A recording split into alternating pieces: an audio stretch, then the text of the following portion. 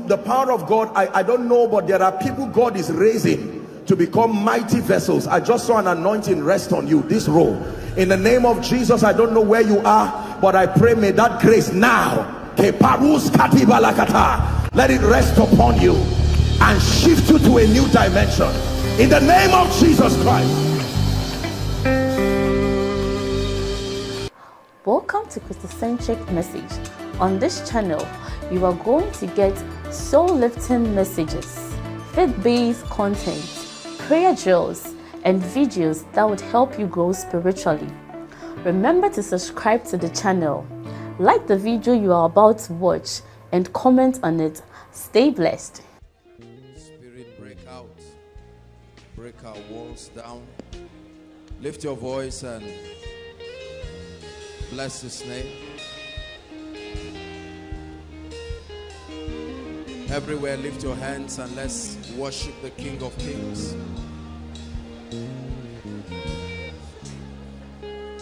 Jesus, we give you all the praise. We give you all the glory. Bless Him for tonight. And say, Holy Spirit, break every wall of limitation. Break every wall down.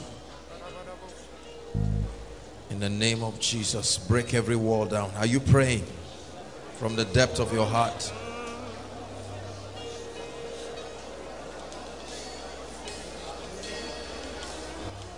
Break every wall down.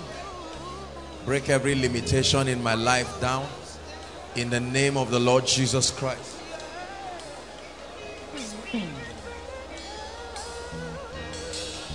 Break every wall down in the name of Jesus.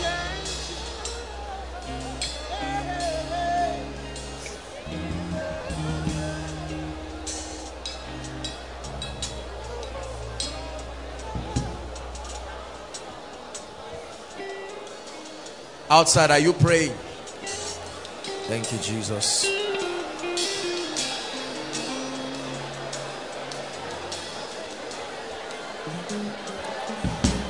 Hallelujah.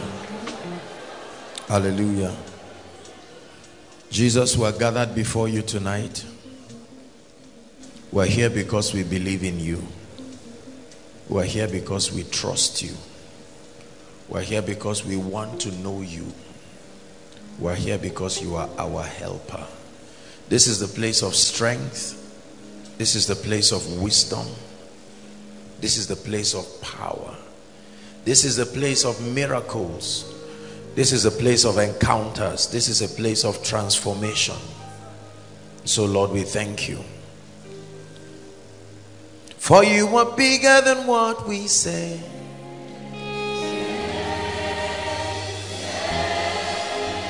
You are better than what we say.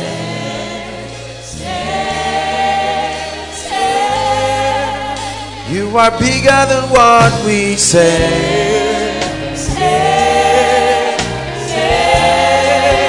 You are bigger than what we say.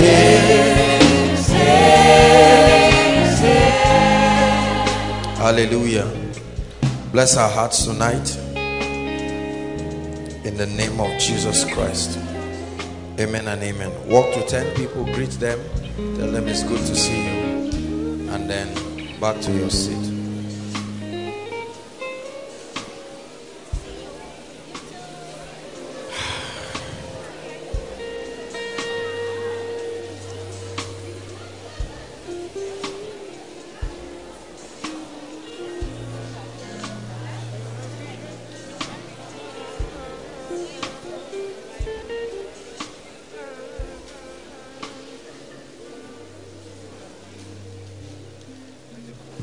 There is a sweet anointing in. There is a stillness in the atmosphere. Oh, come lay down the burdens you have carried. For in the sanctuary,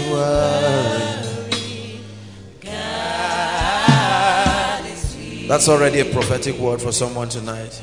There is a sweet anointing in the sanctuary. There is a stillness in the atmosphere. Oh, come lay down the burdens you have carried, for in the sanctuary God is here. For in the sanctuary God is here. For in the sanctuary God is here. God, you are here, and we thank you. Change our lives tonight in the name of Jesus. Good evening, everybody.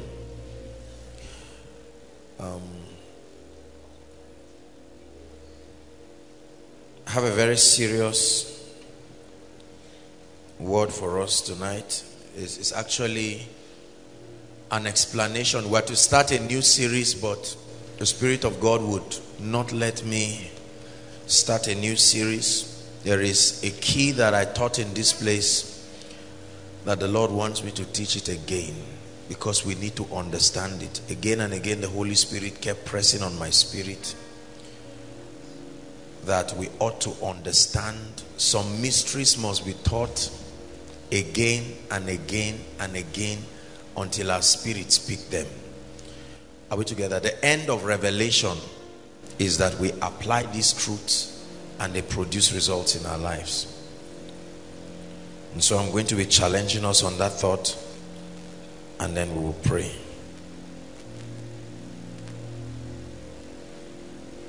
One of the greatest prayers you can pray as a believer is that the eyes of your understanding truly be enlightened. Are we together? The eyes of your understanding is not intelligence. The eyes of your understanding is not intellect. The eyes of your understanding is not philosophical knowledge. The eyes of your understanding is access to the mysteries of the Spirit alongside their operation.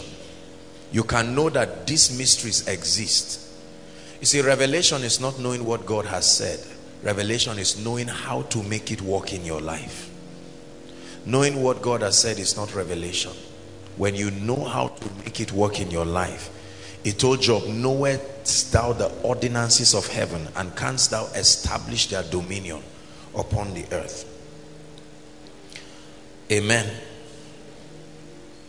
It's important that when we come into God's presence, we listen. You will think that when people come into God's presence like this, the fact that you are looking at me, it doesn't mean you are listening. Are we together? People can be distracted. People can be careless. Some can be looking with their eyes open, but they are sleeping. Are we together? All kinds of things happen. It was Jesus himself that told us what happened to seeds. Some fall by the wayside. Correct seed, correct sower. Some fall by the wayside. Some fall in the midst of thorns. Some fall on a rocky ground. Even among the good soils, three kinds of results: 30-fold, 60-fold, 100-fold. May you be 100-fold tonight. In the name of Jesus Christ. A day will come in your life where you would have sufficiently gained access to the mysteries of the kingdom alongside the keys that release their power. And let me tell you, when that time comes, you will be nothing short of a wonder. Everybody around you will know that the finger of God is upon your life. We make impact in this world through mysteries. We make impact in this world not through desire. It takes more than desire to make true impact for the kingdom. I'll share a thought with us, and then we'll work on a scripture and then we'll pray. Hallelujah. I shared with us here, for those of us who were not there, please listen attentively. And by the way, those following us online, we love you, we honor you, you are part of us. That there are 3 platforms upon which impact is established. Please listen.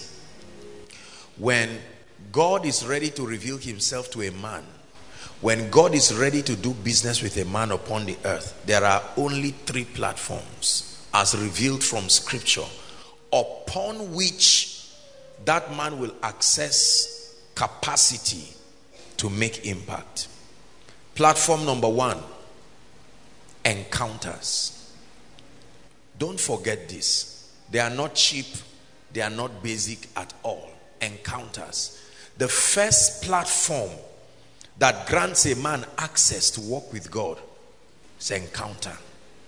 Everybody say encounter. Encounters are very, very important because they birth spiritual realities in our spirit. By encounters, I don't just mean visionary encounters, even encounters through the word. An experience that makes God real to you. An experience that makes a dimension of God real to you. It could be aided through a vision. It could be aided through a supernatural experience. But regardless of what platform it comes through, any experience capable of making a dimension of God become real to you is called an encounter. True encounters produce conviction. Not memory, conviction. A true encounter, listen, it doesn't just leave you with a memory. It produces conviction. If you tell me you've had an encounter with a dimension of God, I will know. I don't care whether you claim you had a vision or a scripture opened up to you. When it is opened up to you, the first sign that you had an encounter is unusual conviction. It translates to faith. If God gives you an encounter of his healing power, it produces conviction. If God gives you an encounter of a dimension of spiritual reality, it must come with conviction. Say conviction. There are so many people in the body of Christ who are not convicted about the things they teach. It's one thing to teach from a theological standpoint, and that's important. It's one thing to teach from a sociological standpoint, but it's one thing to teach from a depth of conviction. It's not by shouting. It's not the volume of your voice. It's not the repetition of your grammar. Conviction is a realm where you're speaking, your listeners know that the things you are saying are true with you. Say encounters. We must crave for encounters. You know, people who don't really understand this thing think that all we are advocating is that people begin to have out-of-body experiences, and they begin to propose as though you are telling people to not pay attention to the word of God, to now begin to contend for angelic encounters, heavenly encounters as above the word of God. No, the Bible says God appeared to Samuel in Shiloh by his word. Are we together? He appeared by his word. So an encounter doesn't necessarily mean until you see an angel and he says, promise, I was sent from heaven to you, that from today you take the healing power of God to the nations.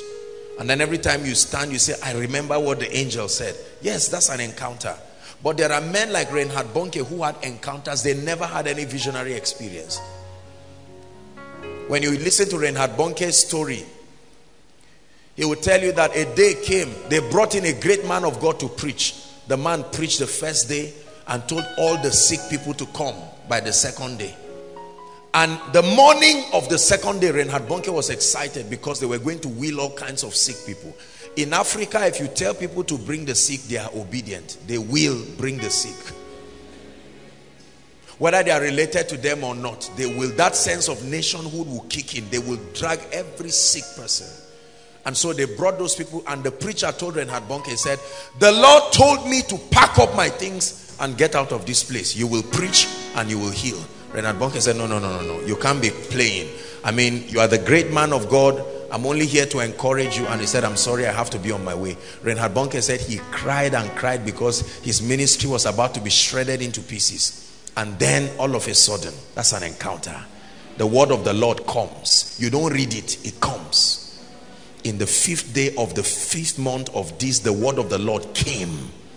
There's the one you try to get, but the one that comes is what produces encounter. And Reinhard Bonnke just looked and said, Lord, I will go and do the preaching and you will do the healing. And that was it.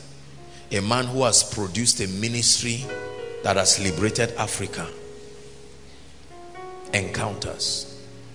You can be reading a scripture. You can be reading John 3:16. But one day the word of the Lord will come to you. For God so loved the world that he gave his one and only begotten son, that whosoever believes in him. When that encounter comes, you can sing songs like, yes, Jesus loves me. You sang it in Sunday school. It was not an encounter, it was a recitation. But when it comes as an encounter, you will sing that song and you are crying and somebody looks at you and says, you are deeper than this. And he said, that's the point. It has not come to you, but it came to me. Are we together? Encounters. My life is a testimony of encounters. I can point to you exact periods in my life where certain things happen that birthed certain convictions that have been responsible for releasing certain dimensions of spiritual possibilities. May God give us encounters. The meeting is called Koinonia, and the first thing you should get is an encounter. If you are a prayer leader without an encounter, a pastor without an encounter, an apostle, a prophet, whatever you call yourself, a time will come, your lack of assurance will become evident to those you are leading. Are we together? It's not by bold face. Bold face is not encounter. I know God will show up. Please. Encounters produce convictions unto death. But I know whom I have believed, and I am persuaded. Say, God, give me encounters. Say it again. God, give me encounters. You believe God has called you into the ministry of kingdom wealth, but you are not sure. You don't have encounters. So you are hoping you will be rich to prove to people that you were called into the ministry of kingdom financing. You lack encounters. Listen, an encounter makes your conviction as your primary evidence, not physical results. Your conviction becomes your primary evidence. So God can call you to the nations. As at the time you are speaking, the only other listener is your wife. But you still say, God called me to the nations. I love men of convictions. Conviction. Conviction. We live in a result-driven, a carnal, result-driven generation, where until you produce physical results that can be seen, people oftentimes will not believe you. So you will need encounters, let me tell you. So that when things do not happen the way you want, you are still left with your encounter. Job said, though he slay me, yet will I trust him. I know him. The God in the mountain is still God in the valley. Let me tell you why many people gas out. Many pastors, many preachers. I've seen a lot of preachers say, God sent me to so city. When the city became too hot and whipped them, they left quietly. Encounters give you stamina. Encounters give you stamina. Encounters give you stamina. He said, if you turn aside in the day of battle, he said, your strength is small. One guy came and met me one time and he said, God has called him into the apostolic ministry. I said, congratulations. A few months later, it became too hot for him. And he came back, he said, I get it now, I'm an evangelist. I said, go. I told him, I said, go for a retreat that produces an encounter. Because he thought it's just in a name. Usually when it becomes too hot, people change. Persecution. We think the name will give you access for preaching fast. So you say, I am prophet A and B and C. And then the heavy controversy that lands on your head, you quietly remove it and say, I am Pastor Joshua Selman. Say encounters. May God give us encounters. One big secret in my life is that God used encounters to convince me of my call. Solid encounters, both visionary encounters, word encounters, prophetic encounters. That's why no matter what anybody says or does, I will never even pray about it. That's how certain I am. When you try to explain things to people, you don't have conviction enough. Please talk to someone by your side and say, get conviction. Get conviction. Strong conviction. Are we together? Strong conviction. We doubt and we fall by the wayside and we make a mess of, and you know, it's a terrible thing to brag so much before people and then you are now forced to defend your advocacy, but the encounter that will sponsor your confidence is not there. If I believe God has called me to carry the healing anointing and there are 100 wheelchairs and I pray for them and nobody gets healed, I tell them, may God bless you and have a nice day.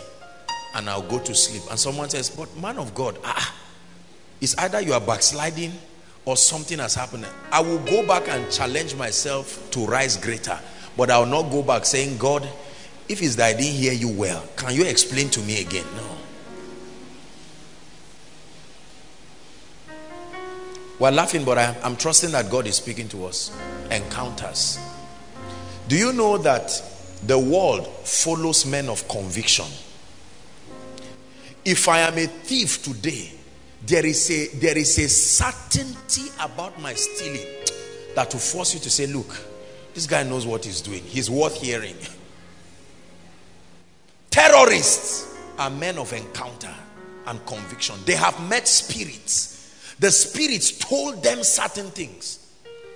So while the government is trying to advise them and say, why don't you become nice social beings? They say, all of you are confused and we are out to kill you and bomb you. And you say, are you sure you will do this? Yes. What of your life? What of your wife and your family? And they say, to hell with them. Conviction from an encounter. What encounter do you have that sponsors your confidence? Oh, I saw God give a Jimmy this. It's not enough reason. You must have a personal encounter. We lack this a lot. I'm taking out time to help you understand this. We lack this a lot in the body of Christ. You can borrow Joshua Selman's revelation, listen to one koinonia message and just write everything out and preach in a conference and say, God said there is this and that and that. But you know, there is a way people look through you and they see that even you, as you are preaching, you are just saying, Lord, I hope I'm right. I'm about to pray. Joshua Selman prayed after that message, and now I'm about to pray after my own. Then you stand and speak and say, I see angels everywhere, whether or not you are seeing them, because you thought I was lying. So now you say, I see angels. Overflow, are you ready? Say yes. No encounter. That's how preachers disgrace themselves. Convention after convention, till everybody in your circle stops bringing you for meetings, because you have a track record of copying with no results. Someone can guide you, but the ultimate journey is that you meet Christ. You meet him not just theologically, but you have an encounter. Say amen.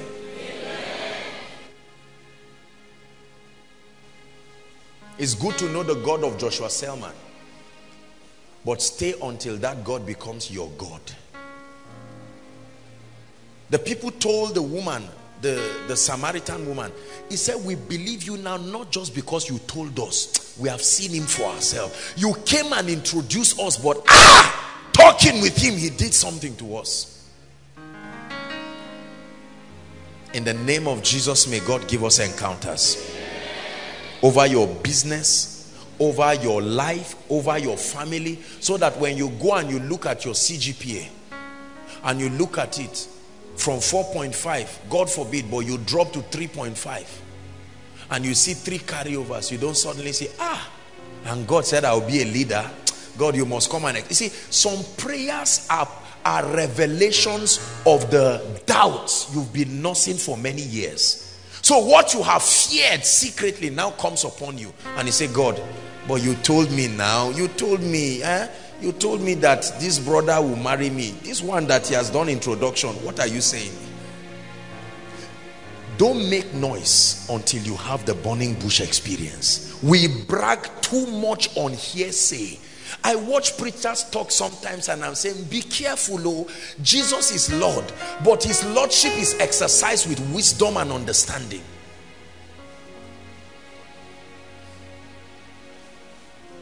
If you are not healed in this meeting, except I'm not called, hey, at the end of the meeting only 2 people are healed. Encounters. I crave for them. I create the atmosphere for them. I desire them in my life. Encounters. It's not about reading the Bible, Genesis to Revelation. It's not about quoting scripture, as important as it is. It's not about a display of Greek and Hebrew words. Encounters produce convictions. Convictions produce faith. Faith moves mountains. It's not what you do, it's the conviction behind what you do. Number 2, the second platform upon which men do business with God is a comprehension or access to the mysteries and the principles of the kingdom.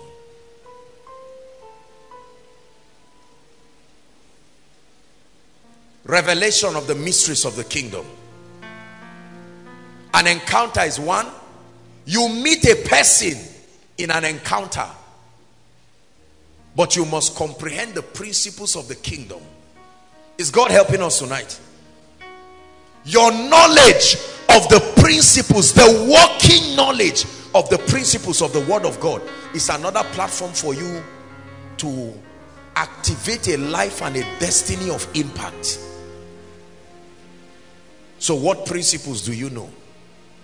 It says, and I will give you the keys, right? And whatsoever you bind on earth shall be bound in heaven, King James says. Whatsoever you loose on earth shall be loosed in heaven. Amplified says, whatever you allow, whatever you disallow, the power to release realities and the power to close doors is called the key of David. Your life, there is a dimension of impact in your life. Hear me, brothers and sisters, that is a product of the mysteries that you know. This is what I define as dominion. You've heard me say it again and again. Dominion is not an impartation. Dominion is the resultant effect of your comprehending the mysteries of the kingdom. We've spent this year, as much as many other years, dissecting these mysteries. Under the teaching Secrets of the Kingdom, the series, get it, Secrets of the Kingdom, right? I taught you 6 mysteries that control mighty, dramatic manifestations upon the earth. Mystery number 1, I taught you, is the law of surrender. The law of surrender. That this is the mystery that holds the key to unusual amounts of unction upon the lives of people. Complete surrender. Complete surrender. Mystery number 2 is the power of a transformed mind. For as he thinketh in his heart, right, so he is. I told you realities are first formed in the realm of the spirit before they find expression in the physical realm. So you never try to change anything by physically trying to alter it. You alter it from the realm of the spirit and it changes. Mystery number 3 is the law of competence. Seest thou a man diligent in his business? It says, he shall not stand before mean men, he shall stand before kings. Are we together? We did this very. Mystery number 4, I explained to you. The secret of coming out of situations that are about to swallow you. In all your ways, acknowledge him, and he will make straight your path. That's what the Bible says. He said, trust in the Lord with all your heart and lean not on your own understanding. A time must come in a man's life where you face challenges that are bigger than your current level of exposure. You don't know anything about that challenge, nor how to go out. At that time, the key is to acknowledge him. He says, in all thy ways, acknowledge him. Praise is a weapon for acknowledgement. So as you begin to acknowledge him, there is a promise attached. He said he will make straight your path. Mystery number 5 is the mystery, I call it the irrefutable mystery of destiny helpers. Men and women anointed, commanded, instructed to appear in your destiny and take you to the next level. I'm doing a recap. Please, I don't know how to plead with you. Believe what I'm teaching you and understand it, and you will change your life. There are 3 kinds of destiny helpers I shared with us the other time.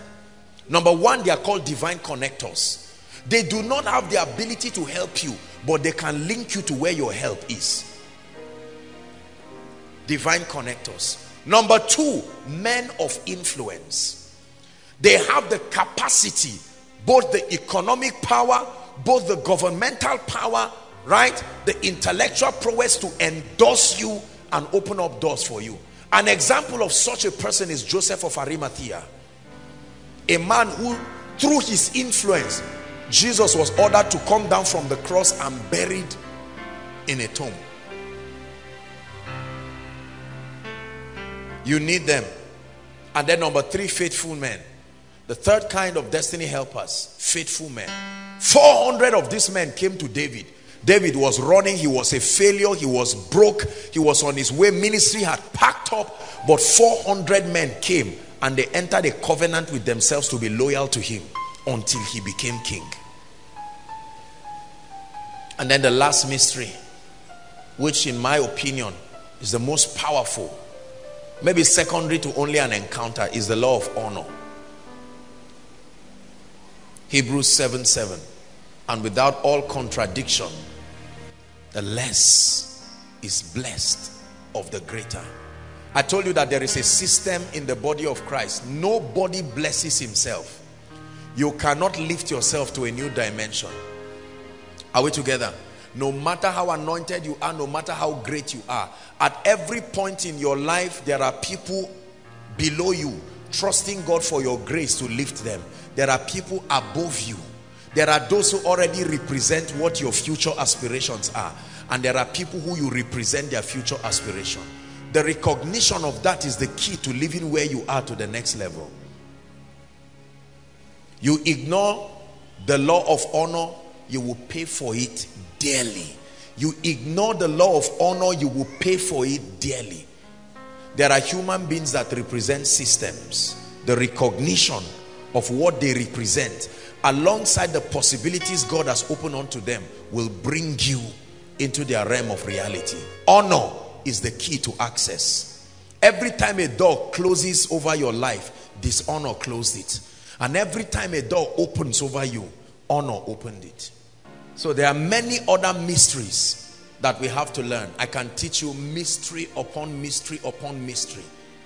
One of it is, he that wants friends must first show himself friendly. Now, you read these things as verses until God opens your eyes. Then you will see the reason why many people never have the gift of men, because they are not friendly. To be friendly does not mean to be a clown. To be friendly means to be hospitable. Are we together? It says that you neglect not being hospitable, for in it many have entertained angels unaware. It was through hospitality Sarah trapped the angels, and they gave a revelation about the inevitable doom of Sodom and Gomorrah. And it was on the strength of that hospitality that Abraham was given access to that mystery, and with it he rescued Lot. Praise the Lord. The third platform upon which men receive from God and create lives of notable impact in the earth is covenant connection. Covenant connection. Covenant connection. May God make us believe what I'm sharing. May God make us believe it. May God make us believe it in the name of Jesus Christ. Covenant connection. The Bible, speaking about men and describing the nature and the character of their success, says, blessed is the man who does not walk in the counsel of the wicked, nor stands in the way of sinners, nor sit in the seat of the scornful. It says, but his delight, what is in the law of the Lord, and on that law he meditates day and night. Then he says, he shall be. This is how his success will be, in the similitude of that of a tree. If the Bible says you shall be like something, study that thing. It says the success of a believer will be like that of a tree. How does a tree rise? Number one, it is planted. From the stem that rises, branches begin to come. All branches do not move in the same direction, but regardless of their direction, the strength of the branches are determined by the strength of the vine that they are connected to. They may face different directions, and the trees can grow so tall, taller than buildings, and the trees can stand for years and decades. Branches fall and rise, they are pruned and they come again, but the stem connected to the root remains intact. Any branch that cuts itself outside of the vine dies. You don't water the branches, you water the roots, and it has a system. Are we together? Trying to pour water on leaves is a waste of time. A system. So he said he shall be like a tree. Listen, our personal spiritual growth is based on relationship, but kingdom advancement is based on covenant. Please, you have to understand this. Our personal walk with God is based on relationship. However, kingdom advancement is based on covenants. Not the covenant of Moses, not the covenant of the New Testament. I'm not talking old and new covenant. A covenant is a system through which God guarantees a continuity of his program. Now listen, look up please. Let me teach you this. Get it in the name of Jesus Christ. The way the kingdom works is through the principle of covenant and alignment. Please listen. So what happens is that every dispensation has a dimension of spiritual realities that they should experience, which is part of the ongoing unfolding of the multifaceted dimension of God. Are we together? So every dispensation has a dimension of God earmarked for them to experience. But the nature and the character of that revelation is such that when God wants to come in a dimension, to a territory and a dispensation, his first assignment is to find a man. Say a man. When he finds a man, he enters a personal covenant with that man. That personal covenant becomes the platform upon which that dimension of God is revealed to the dispensation. No other person will access that dimension in that dispensation out of alignment to the person in covenant with God. Are you getting what I'm saying? Yeah. God will not reveal the same thing to everybody. He will reveal the same thing to one person and direct every other person who wants to experience that part of him to align with the covenant that he has had upon that man or upon that system. Are we together? The yardstick that he uses to bring men to that experience is called an election of grace. It has nothing to do necessarily with their personal yieldedness. It is part of his sovereignty and his predeterminate counsel. So God calls men. Every time you are talking about redemption, The journey of redemption and the doctrine of Christ starts from Abraham, not Noah, not Adam. Are we together? Whether it's Christianity, whatever kind of religion, the moment they are communicating the doctrine of Christ, the genesis of the blueprint of the doctrine of Christ starts from Abraham. God called one man to come out of a place called Ur of the Chaldeans, Genesis chapter 12, right?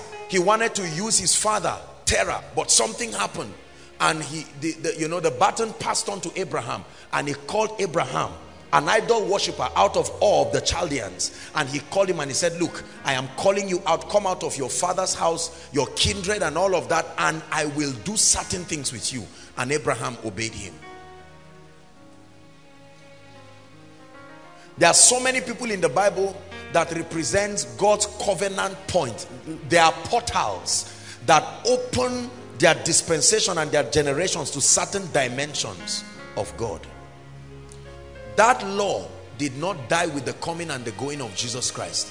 There are still men today that represent new dimensions of God or continuity of his program. Are we together?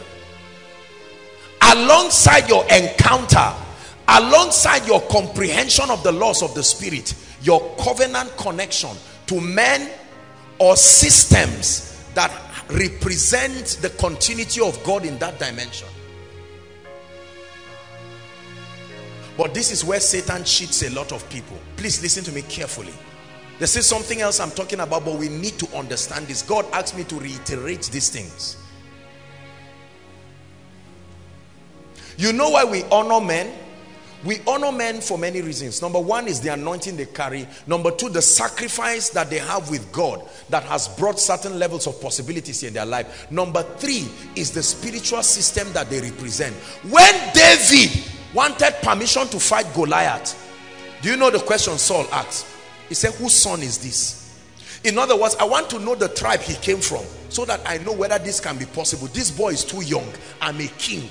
But I need to know where he's coming from so we can trace the history of the spiritual deposits God left with that tribe. And when they found out that David was of the Benjamites, they said, go and fight. David came to him and he said, Goliath, I know you think I'm a small boy, but there is a tribe standing before you, not a person. Watch what happens to you now. Goliath said, am I a dog?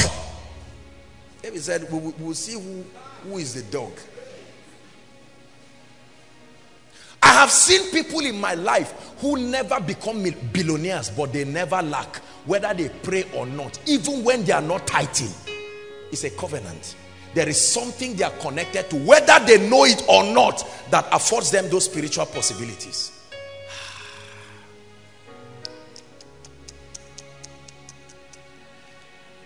Open our eyes, oh God, in the name of Jesus Christ. I have seen pastors who, when they stand to teach, you will almost sleep, but when they call upon the God of heaven, he shows up. It's not personal encounter. In fact, many of them may have a lot of character defaults, and while you are talking about their character, it's like God owes them his presence. They call him and he must show up. There is a covenant he respects. He says, my covenant will I not break, nor alter the thing that is gone forth from my mouth. Are we together? So some of our people, although they were in the village with witchcraft, they had 16 children, one woman, 16 children. And yet, after 16 children, the woman is still standing, her stomach is still as flat as an arrow. You wonder whether the children grew in a basket. It's a covenant. Brothers and sisters, it's not about knowing what drug to take. Some things are spiritual. When they are spiritual, they show and you see it. Do you believe what I'm teaching you? Oh, you better believe it. So that when you look at a man, you know that not every result you see was initiated by his personal altar. When you know that, there will be no room for pride when God begins to give you result, because you will know that certain dimensions of your result are purely an issue of alignment. Purely an issue of what? Alignment, spiritual alignment.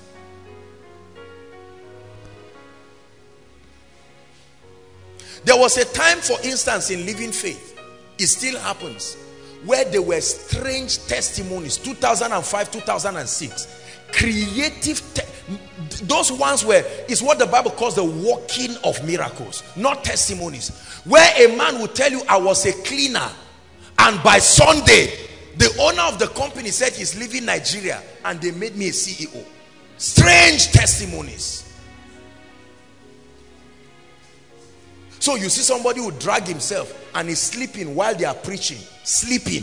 They say in Jesus' name, he never says amen. He's even angry, but something still came on him. With the anger, he turns and he leaves and goes back, and the landlord says, you are staying 5 years in this house, the rent is free. And the man says, I don't understand what is happening to me. 2 weeks later, they call him and say, there is a job we want to give you. And he says, I don't understand, there is a covenant. When God looks at you, he sees the covenant.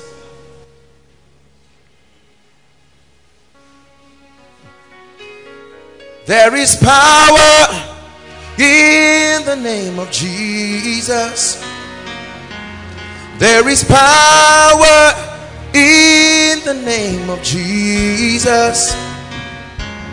There is power in the name of Jesus to break every chain, break every chain. Hallelujah. If you know this thing I'm teaching you, you can make, it's not a license to sin. You can make the worst blunder on earth quarter to shame. The covenant kicks in, and God says, I remember.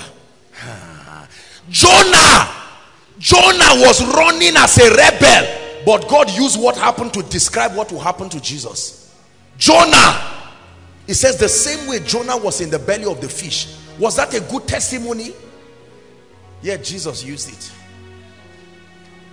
God had Solomon for the sake of his father David. When Solomon dedicated the temple, he lifted the temple and he said, Lord, I enter a covenant with you that whoever faces this temple and pray, whether their faith level is there or not, hearken to them. So in the days of Daniel, they signed a policy and they said nobody should pray. Daniel knew that if he would use his personal faith, he's a human being. The truth about it is that it was not just his personal spiritual life. So he opened the window to Jerusalem and he started praying.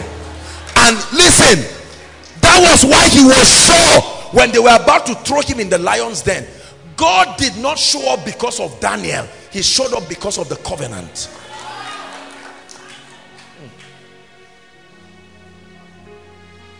What have you enjoyed in your life because of covenant connection? Some of us, every good thing that has happened to you has come because of your personal push, which is good. But brothers and sisters, the demand that life will place on you will be greater than your spiritual life. And if you have to wait till you become strong, you may not even live for that to happen. There are people in Koinonia here, they are not tithing, but they are having strange results. Even them, they are doubting, they are saying, what's wrong? Something is covering you. It's a covenant. Break every chain, break every chain. Those who know this do business with God upon the earth and open strange doors, strange doors, strange doors. Living Faith, Redeemed, and MFM. There are 3 ministries that have seen them with such a strange covenant of ownership. They can enter any land regardless of the vow the government made not to give them land. They must give them land as much as they want. It's a revelation. Are we together? Brothers and sisters, some things are not just about fasting and prayer. There is an advantage God placed in the body, and if you are not aware of it, you may never step into certain dimensions. Never step into certain dimensions. I came to show you certain things. God said I should teach it again. If God says I should teach it, it means many of us did not get it. There are certain things in my life I will never suffer and struggle over. I'm not that foolish. I am not that foolish. You see, it's a painful thing when you are suffering certain things that is available by covenant to the tribe you belong to. Break every chain, break every chain, break every chain, yeah. Break every chain. Elijah was a man who had a covenant with God that represented the system of the prophetic and the apostolic. He had other sons called the sons of the prophet. Is that true? But he had a strange man who was a farmer called Elisha. Elisha was not a prophet. Elisha was a farmer. He casted his mantle upon him and Elisha started following him. Join other prophets. Listen. And then the Bible says a time came when Elijah was about to go to heaven. Is that a normal human being? Is that how you go to heaven? But that's how he went to heaven. That's how you know that it's not a normal human being. He knew where the gate of heaven was, beyond the Jordan. He said, I'm about to leave. He knew where to wait for the chariots. A man was taking fresh air on a mountain and they came to harass him. He used one of the elements of the supernatural called fire. He said, I will not just use my mouth. If I be a man of God, let fire come from heaven. He prayed once and fire came. Is that how you pray when you stand? Look at what Koinonia, hear what I'm teaching you. Listen. When they were about to judge the prophets of Baal, there are some dimensions of witchcraft that is your covenant of connection that dislodges them. Not just your personal prayer and fasting. When the prophets of Baal were there, they were prophets under the custody of Jezebel. And look at the mockery. Elijah said, laugh. He said, cut yourself, shout. Maybe your God is sleeping. If I am Elijah, I will be fasting. Deliver me, oh God. Wipe my tears. For the sake of your glory, I will be writing out the worship songs, looking for somebody to play a cymbal. But here was a man crossing his leg and mocking at them. From morning till evening, he laughed because he knew they were wasting their time. After everything, they cut themselves so that their God will see blood and remember their covenant with him. When they tried singing and praising and it did not work, they danced around the prophets of Baal. They started bringing blood. What is blood? The covenant. Baal, remember our covenant as prophets with you. And Elijah shut the heavens and said, keep calling on him. Then when it was time for Elijah, I thought Elijah would have just said, all right, God, fire come down. He would have been surprised. He said, give me 12 stones. 12 stones. Listen, let me teach you something. The Bible says in the New Jerusalem, it said the gates of the city, there were 12 gates, and the gates had a name of the 12 tribes of Israel. Every one of those tribes represented a dimension of God, and 12 foundations having the name of the apostles. He said, give me 12 stones. And the prophets of Baal were watching. After it, he put a sacrifice, and then he said, pour water. The water was a mystery. He was not just trying to say so that you don't think I hid fire, because there are three forces that open the gates in this earth realm: the spirit, the water, and the blood.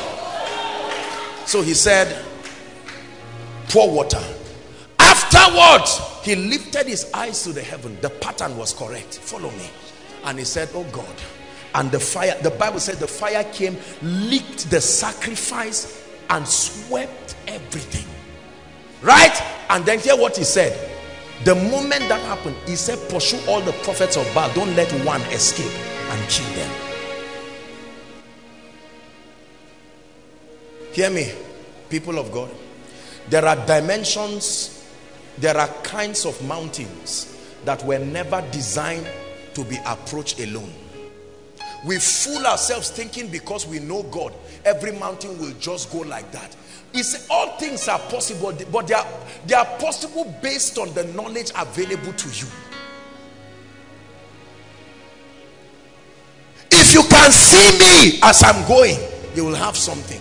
The moment he left and he held the mantle, he would have gone to the well and say, I am a man of God. Pat, he would have been surprised. He said, where is the Lord God? As far as God was concerned, he did not see Elisha. He saw the covenant. Did the water obey? Absolutely. Do you know why Joshua was successful? God transferred a mystery to him. As I was with Moses, as I was, the way I related with him, so I will relate with you. He said, and because of that, no man will be able to stand against you all the days of your life. So when the angel appeared, Joshua removed his knife and he was going to kill the angel. The angel had to explain. He would have died. The word of God would have killed the angel, not the sword of Joshua. He said, are you for us or against us? And the angel said, hold on, neither. He had to explain, because a man was running with the word of God. The Bible says, for instance, it says, where 2 or 3 are gathered, where? In my name.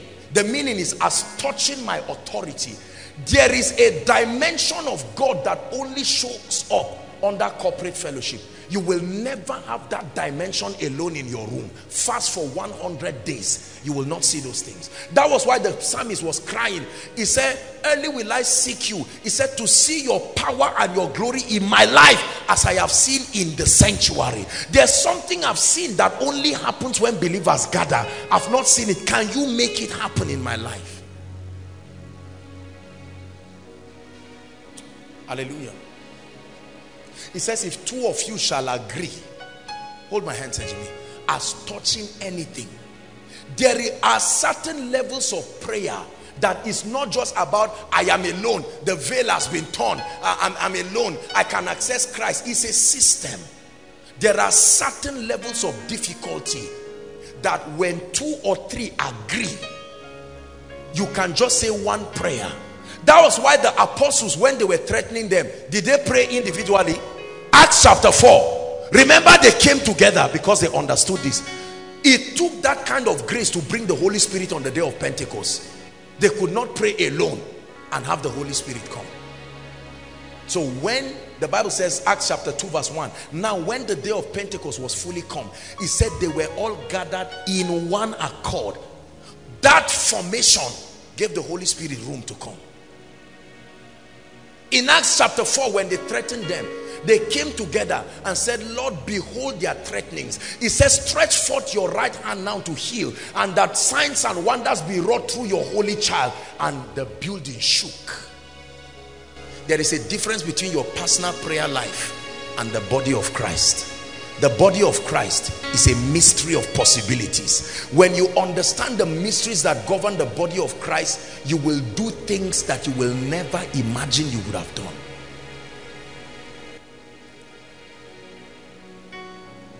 Are we together? I remember when a few people wrote jam here. You were testaments of the things, marks being added. I'm not talking of those 40 marks. You see people, someone will check his jam 197, go and check again 231. How did that happen? Look, let me tell you something. When you see a man of God, study the systems around his life. Don't just say this person is anointed, he has power. What makes the heaven owe him? It's like God owes certain men of God a debt he must pay. Even if they call his name joking, he has to show up. There is something that makes that happen. My altar is calling you, oh God.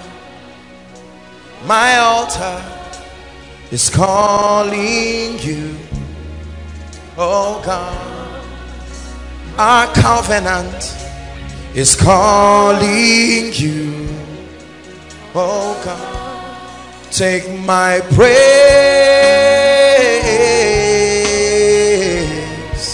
oh God.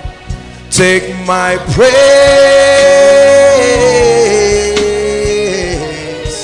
oh God. Sing it one more time. My altar is calling you, oh God.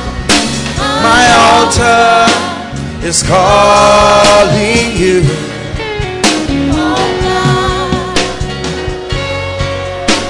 Is calling you, oh God. Take my praise, oh God. Take my praise.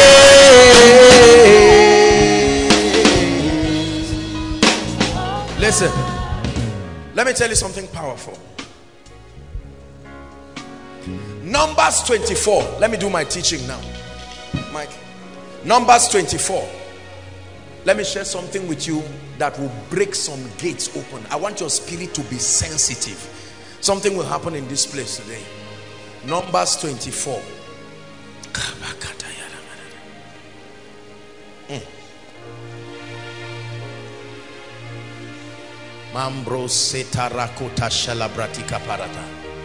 Balaam was called by Balak to curse the nation of Israel. I've shared it here. The Lord asked me to repeat it, so I'm repeating it. Now listen. And when Balaam saw that it pleased the Lord to bless Israel, it's actually 23-24. I'm jumping for time's sake. Follow the story. He went not as in other times to seek for enchantment. Now, there's a lot to say about Balaam. The Bible talks about the doctrine of Balaam, the error of Balaam, the way of Balaam. There is a long story on that. I don't want to go into that. But he set his face towards the wilderness. Let's rush it. Go ahead. And Balaam lifted his eyes. Balaam wanted to find out where. Listen. Let me explain the whole scene for you. A prophet is brought by Balak, and he said, cause koinonia. Make things to start going wrong for people. Are we together? Now, Balaam tells them, look, oh, I am a prophet. In other words, I don't speak the way I want. So as we stand there, whatever you hear me say is what God is saying. Agreed? They said agreed. So they brought gifts. Balaam would have sought God by lifting his face to the hills. That's the key. Psalmist said, I will lift up my eyes to the hills. They know where their help comes from. But now Balaam used enchantment so that God will not be able to prophesy through him. Are you getting the story? He used divination to invoke spirits so that they will prophesy.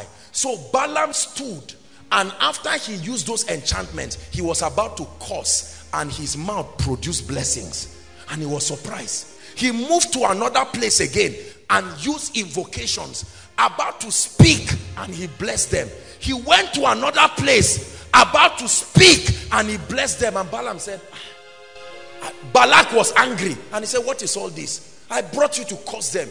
All that has been coming out of your mouth is blessings. Please watch this. And Balaam lifted his eyes to check. They were on a mountain, and he said, no, I'm a prophet. Let me look. What is the reason why no curse is working? And this is what he saw. Hallelujah. And he saw Israel abiding in what? His tents. There was a spiritual formation from the valley. Israel were wise people. They didn't just say, let's rest. They said, it is possible that the kings will come and destroy us. So let us engage the formation. There is a pattern. They arranged themselves according to their tribes, with the ark of God being at the center. And they said, let's see who will curse us. They kept the ark there. So when Balaam stood at the mountain to curse, the ark fought him back. And he said, I don't know what is wrong. I can't curse them. I can't curse them. Then listen to what he said. According to their tribes. And finally the Spirit of God came upon him. This is what he said. The secret. And he took a parable. That's how prophets. Remember Hosea chapter 12. I have spoken in similitudes or parables. I have multiplied visions. He took a parable and he said, Balaam, the son of Beor, had said, speaking about himself, and the man whose eyes are open, talking about himself, had said, verse 4, and he had said, which heard the words of God, which saw the visions of the Almighty, falling into a trance but having his eyes open. Verse 5, how goodly are thy tents, O Jacob, and thy tabernacles, O Israel. That's the secret. I look at your tent and your spiritual formation, and I see you arranged in a way that no curse, no enchantment. That's why he said no divination, no enchantment against Jacob. It's not just because they are Christians. Please listen to what I'm teaching you now. There was a spiritual pattern, and literally Balaam, as a true prophet, could not curse them. They didn't fight. They just could not curse them. When it was time in 2 Chronicles 20 verse 20, or well, we read from verse 15 downwards if there's time. They were about to fight. 3 kings came together to fight them. And the Bible said they had another formation. Kai. These guys use formations for victory, not stories. They inquired of the Lord, what pattern will produce the result? And they said, let the worshippers be in front. And when the worshippers were in front together with the ark, the warriors were behind. He said, this is not an issue of sword. And they began to sing, hearken all Judah and ye inhabitants of Jerusalem, and thou King Jehoshaphat, thus saith the Lord, be not afraid or dismayed by reason of this great multitude, for the battle is not yours but the Lord's. Let's read down quickly. Tomorrow go up against them, and so on and so forth. 17. Listen, he said, ye shall not what? Set yourselves and stand still and see the salvation of the Lord, O Judah and Jerusalem. Fear not or be dismayed. Tomorrow you go up against them. Verse. And Jehoshaphat bowed his head, this and that and that. Verse 19, there's something I'm looking for. Now listen. And the Levites and the children of the Kohathites and of the children of all of those people stood up to what? Praise the Lord God of Israel with a loud voice on high. Right? And then of course, they rose early in the morning, and then when they began to praise, you know, a prophecy came. Next verse. It says, and when he had consulted the people, he appointed what? Look at the formation. Who did he appoint? Do you use musicians to fight war? Musicians to fight war. 3 kings about to kill you. I hope you know they were not acting. It was real death, but there was a pattern. It says, and they should praise the beauty of his holiness. And as they went out before the army, and to say, praise the Lord, for his mercy endureth forever. What happened? And when they began to sing and to praise, the Lord set ambushment against the children of Ammon, Moab, and Mount Seir, which were come against Judah and were smitten. Next verse. For the children of these stood up to slay themselves. Read the last sentence. If you're a Christian, want to read. Everyone helped to destroy. Military people killing themselves. There were 2 left. And he said, who dies first? Say, you now kill the other person, and killed himself. While they were doing that, other people were there invoking a pattern. Listen. There's something I teach the School of Ministry students called the reflection principle. Listen, I want to teach you something very powerful. It's a principle that is used in occultism. It's a principle that is used. It was an aberration of God's principle. Listen.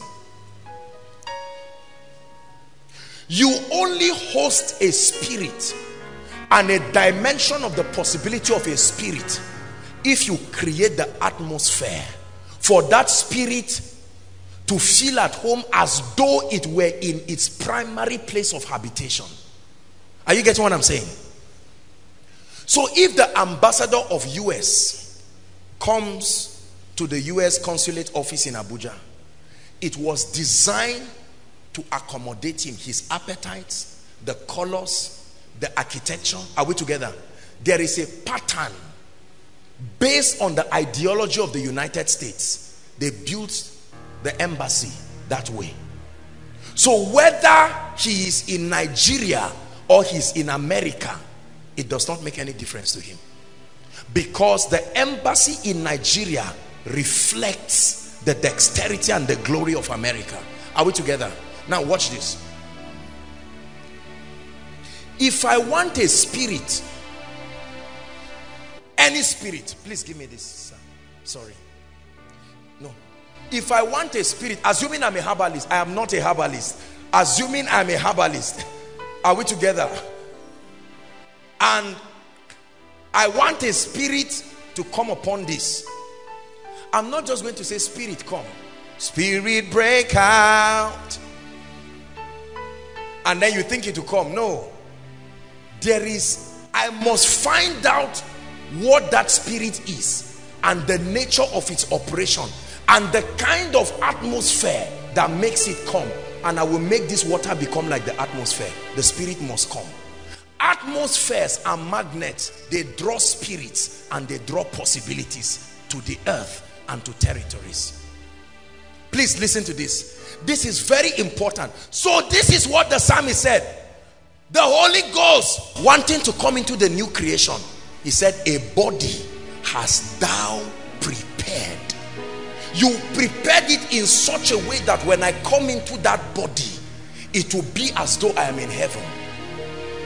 When the body was prepared, the spirit could come. And that body today is called the ecclesia, the body of Christ. It was built in a particular way. Christ, the foundation, the apostolic and the prophetic, and then it rises, and he said, that body you have prepared for me. So God is able to function on earth because of the body that has been prepared for him. Are we together now? When during our traditional festivals, when they want to see certain spirits, what do the masquerades do, or the priest? They wear a particular attire, having a particular kind of animal skin, alligator skin. Then some use snakes, some use hyenas. Come on, talk to me, Africa. Are we together? So we have, don't act as if you came from the Middle East. We're here, we're home. Amen. They use fire. They provoke these spirits. They start chanting tongues and start moving in a particular direction. They can move here small and come back again. They can run and come back. While they are doing that, someone can be playing drums. Are we together? And then at a particular point, the snake will start coming out. When the snake starts coming out, they start dancing and putting fire, because the snake is reflecting what is happening in the realm of the spirit. So the gods are now coming. The moment that happens, what happens? It's like people are under the anointing. Even the priests, they are under their anointing. They start doing crazy things. They choke fire in their mouth and nothing happens, because a spirit landed. Let me tell you why it landed. There was a pattern. I counseled one man on Wednesday in Abuja before I came. He's one of the popular Nigerian directors of Nigerian film, you know, and all of that. And he told me something. He said, man of God, most of the Nigerian films you see us acting, the snake we use, they are real snakes. But what they do is they go to charmers. You know, these guys are charm snakes. So they give them a particular ring so that they can pick the snake and nothing will happen. The ring has a pattern. It's a language the snake understands. That's why sometimes it backfires, because those powers expire. They must be renewed. If at the point of expiration you are the one holding the snake that you were in nice romance with, will turn and injure you immediately. Are we together? Patterns. So there are men whose lives are patterns. You curse them, it returns back to you. And you are wondering, see, it is on this basis that you can say, I am uncursable. Now, the problem with the church is we say revelations without, we make statements without the spiritual revelation that activates those possibilities. I am uncursable in the name of Jesus. And you find out there's a curse at work in your life. Clearly, everybody knows you are cursed. I am not cursed. You are cursed. We are seeing it. It is on the strength of this. There is a pattern. Don't laugh. Are we together? So someone can vow like they vowed to Paul, and they said, Paul, we will not eat nor drink until you die. And Paul lived many years afterwards. I'm teaching you something you can do on earth that is like a spiritual formation that will make the Holy Spirit respond to you in a certain way, and you will see doors open, and you'll be wondering what happened. Is a pattern. Balaam stood on the mountain and he saw the pattern, and he said, I can't curse them. I'm trying, I'm making efforts. Listen, I can't tell you how many times on my way to travel, people will call me and say, Apostle, I just had a dream. Are you about to travel? I say yes. They say, please sir, don't travel. I love you so much. Koinonia loves you. I just had a dream this morning, and in that dream I saw a plot, and I saw that you had a ghastly motor accident and you died. And then I said, okay, I appreciate. Now they are not lying. They saw it, and what they saw was correct, but there is a pattern. Kabarato satayaba. David, come and sing a song there in my spirit. Your influence is all over me, right? I'm under the shadow of your wings.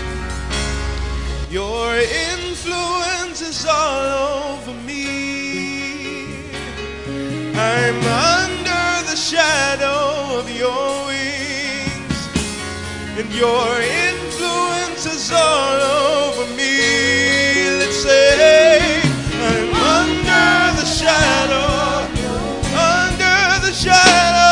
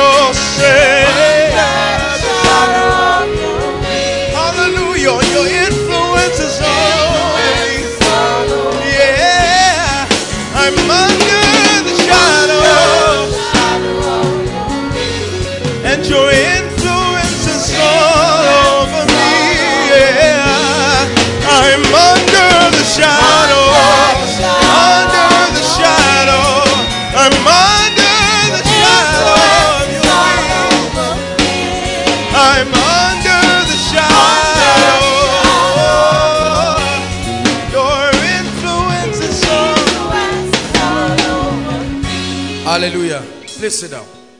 Listen, brothers and sisters, when it comes to kingdom advancement, don't just think of your personal spiritual life alone. There are limitations to your personal spiritual life as far as kingdom advance is concerned. There are certain strategies of witchcraft that it takes more than you as a person to conquer. It's not that Christ is not King of Kings and Lord of Lords. Please hear me. Is a Lord. There are formations. There are things that have been engaged that requires the strength of the body, not your strength alone. If you do not understand this, you will have a lot of casualties and you will mock yourself.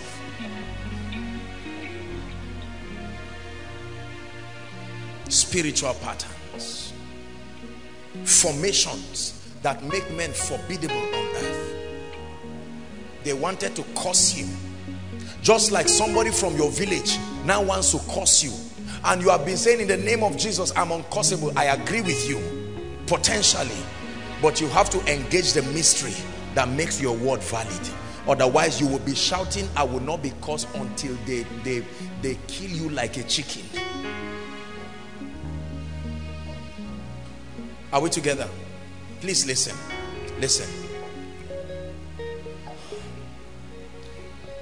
There are 3 of these spiritual patterns that I want you to learn tonight.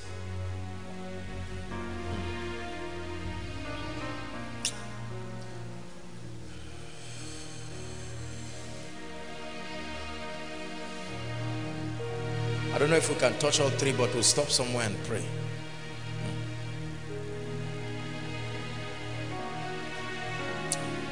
The first of that pattern, listen, is the power of altars. An altar is a pattern. I'm not talking altar like coven, no.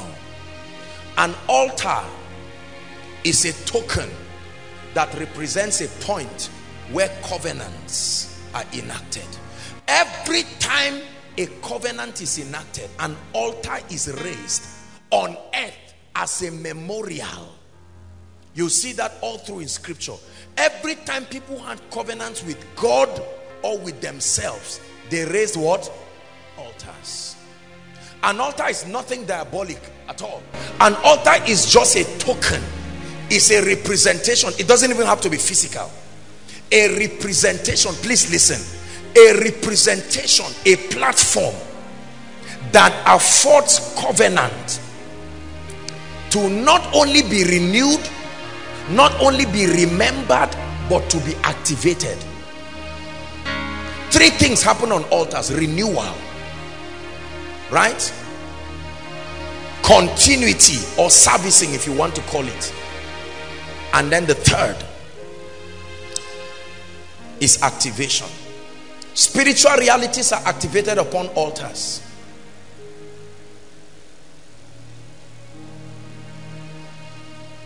Listen, please listen.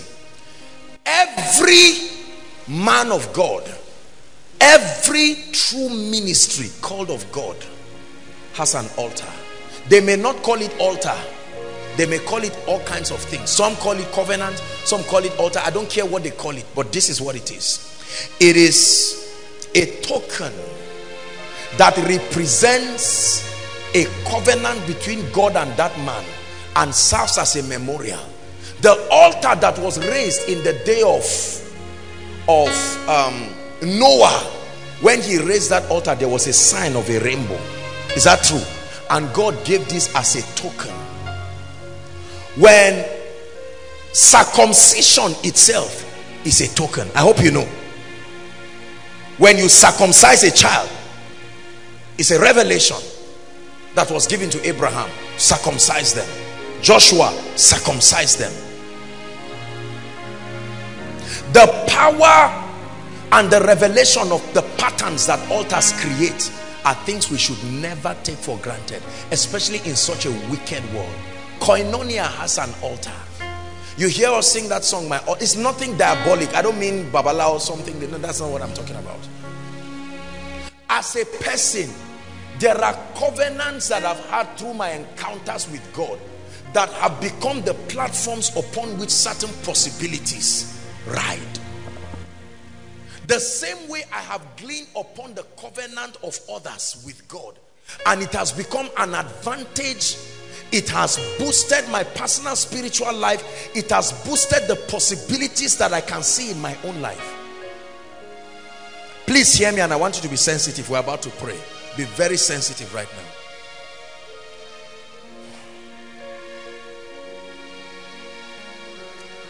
When Abel died, when Cain killed Abel, what cried?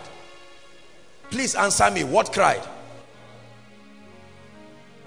And he said, the blood of Abel cries, and the blood is speaking. Abel is dead. The blood is saying revenge. You have to bring vengeance upon Cain.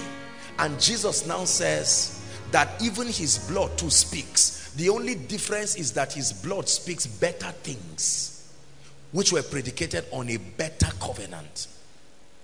Are we together? There are altars that speak over the lives and the destinies of men. Please listen, listen, listen. I want to give you spiritual intelligence. You don't bind an altar. It was enacted by covenant. It's called the law of displacement. There are two lights. They keep shining until a greater light comes. Then it overshadows them. Are we together? These are spiritual laws. So many people do not know the foundation upon which their predicaments are coming. They think it's just an issue of personal retreat for 3 days. Have you seen people who are praying and fasting on the last day of the fast? What they were praying against is what happens. Maybe somebody sleeps with you in a dream and you charge and get angry and you go and say, look, 3 days I'm praying. On the 3rd day, drive fast. You are looking like a skeleton. You are about to break. You just decided to take a nap for the last 30 minutes, and here the person comes as if your prayer made nonsense. In the prayer you are shouting, Jesus, Jesus, and the person is just looking at you and say, keep shouting your Jesus there, and comes to do exactly what he said to do. You know why I know these things so well? Because it happened in my life. You've heard my story. Wicked spirits will come and oppress me and come into my room. My own was not even an experience. I see them, they see me, but I couldn't do anything about it. Some of you say, I shouted Jesus. The pastor said, shout it well. You shouted it well. Nothing happened. Please, don't laugh. I'm giving you a mystery because we're about to pray. Are we together? We have lost the advantage of the patterns that God gave the body. It's not about an individual's personal success. There are times when the secret to your breakthrough is based on alignment to covenants that God has had. And he will respond to you and have respect for the covenant.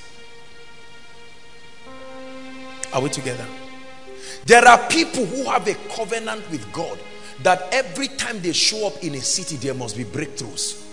So they show up in a city to have a crusade.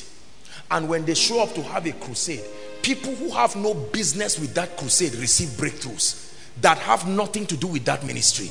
Because for as long as that individual is there, that territory has an advantage of tapping into the covenant that he has.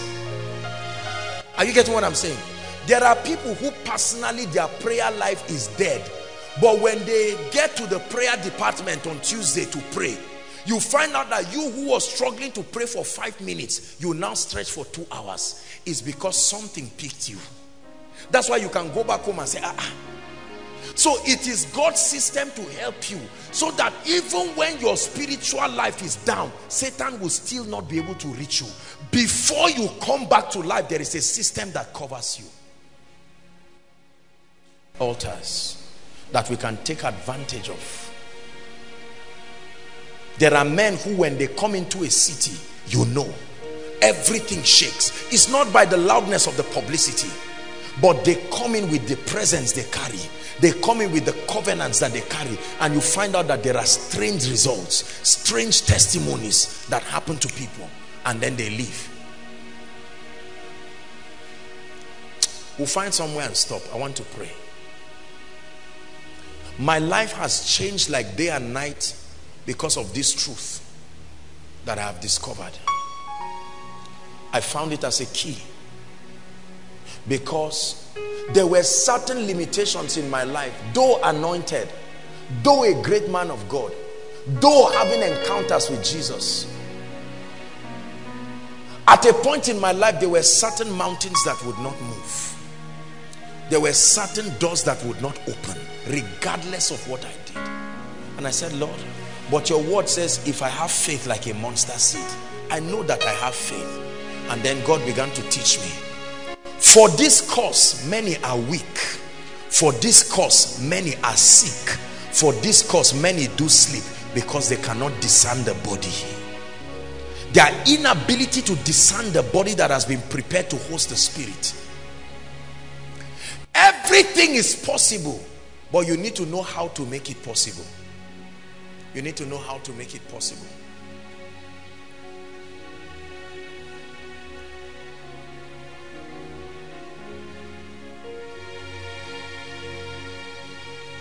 This night, looking at me and hearing me by the thousands, are men and women who have done certain things alone. You have struggled.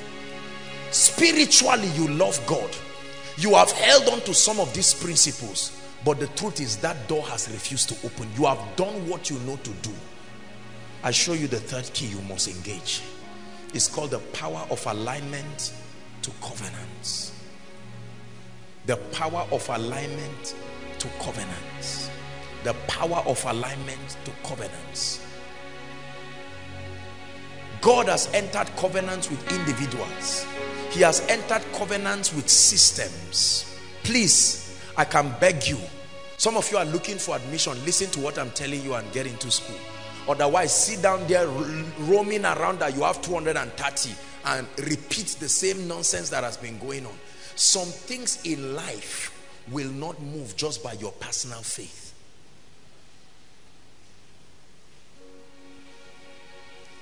Do you know that when Jesus was on earth, he was not the only miracle worker?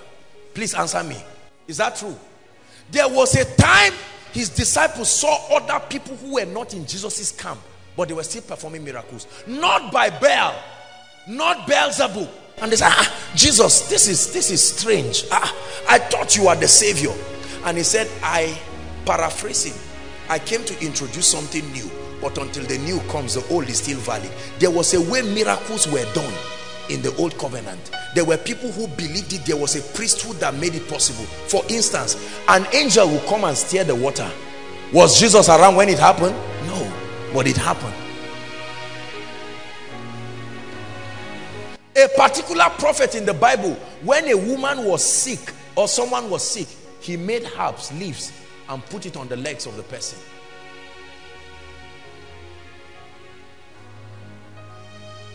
Are we together? If you understand what I'm teaching you, then you will know that when you stand and the mountains look like they are not, you have done all you know to do. Listen, stop trying harder. The key is not harder. The key is step back and look at the body of Christ. Don't look at yourself again. Look at the body of Christ. What spiritual tribe is connected to the possibility that will open the door I'm looking for? You can be a man of God full of grace and prayer, but you know that there is no prosperity in your ministry. And you are saying, Lord, we have prayed, we have fasted. This prosperity thing is not working. Step back and look at the body of Christ. A body hast thou prepared for me. Sometimes God can give you just one instruction. Go to any living faith branch. Hold what you have as a seed and go and sow it in that. You don't even have to be prayed for. The moment you pray for it, you go back and God says, fine. What you have done is called alignment to a covenant. And God begins to relate with you the same way he relates with God's servant Bishop David Oyedepo. And you will find out mysteriously.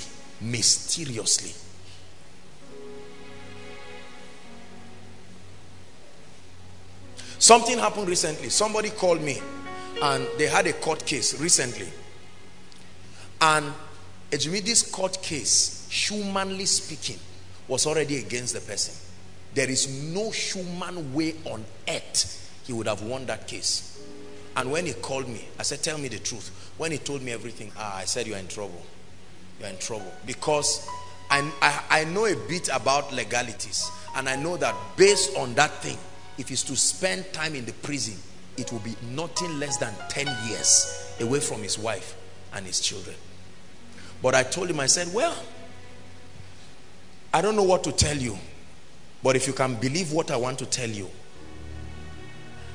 there can be a way out. I told him, I said, I can pray for you. God has given me grace for territories, and I want to pray for you. I prayed for that guy. Do you know, I got to find out he didn't even show up on the day of, because of fear, he didn't show up in the court. He refused to show up.